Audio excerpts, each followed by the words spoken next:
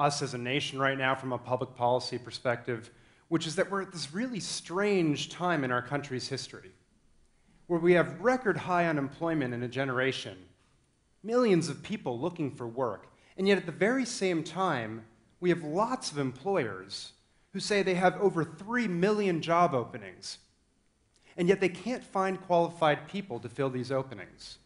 Just think about that for a second.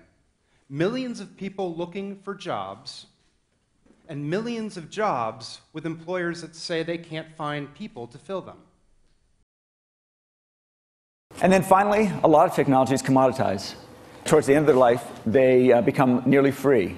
Each one of those is an opportunity to do something about it. There's an opportunity for the technology to change. And even if you missed, the first boom of Wi-Fi, Wi-Fi did the critical price, it did the critical mass, but it hasn't done displacement yet, and it hasn't done free yet. There's still more opportunity in that. I'd like to demonstrate what I mean by this by going through this, telling a story of the DVD, which is a technology which has done all of these. The DVD, as you know, was introduced in the mid-1990s, and it was quite expensive. But you can see that by 1998 it had fallen below $400, and $400 was a psychological threshold.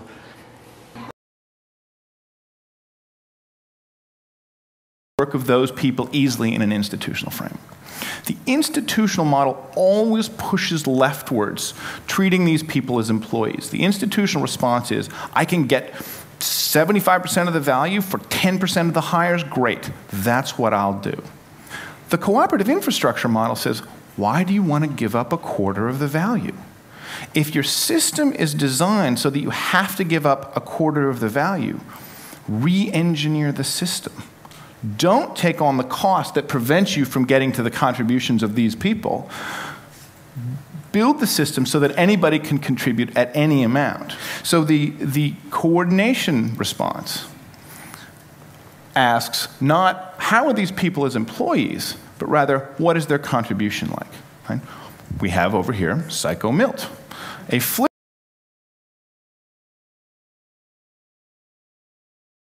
Cry bloody murders. On the other hand, it's also a great time to be stupid. So if you want to, well, so this is putting it very badly. It's very easy to go down wrong paths and get reconfirmed in those paths. It's very easy not only to be wrong, but to be increasingly convinced that you're right when in fact you are really, really wrong. And that's a problem. So that's the first thing. Second thing is, the hopeful thing is, I think, that progress in culture often is unevenly distributed. And so, particularly in olden times when a moneyed white male elite was the only ones who had the opportunity to know and to research and to advance. Even so, and obviously it's much better now, not perfect, but much, much better. Even in those circumstances, the people who know how to know and to do research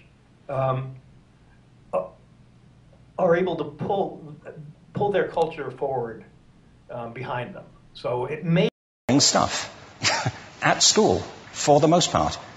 It seems to me it's not a coincidence totally that the incidence of ADHD has risen in parallel with the growth of standardized testing. Now, these kids are being given Ritalin and Adderall and all manner of things, often quite dangerous drugs, to get them focused and calm them down. But according to this, attention deficit disorder increases as you travel east across the country. People start losing interest in Oklahoma.